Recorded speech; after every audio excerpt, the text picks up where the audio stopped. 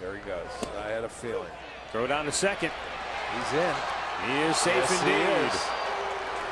Altuve was trying to influence the umpire to get the call, but it looked like Kipnis clearly beat the tag. And that's his first steal of the year.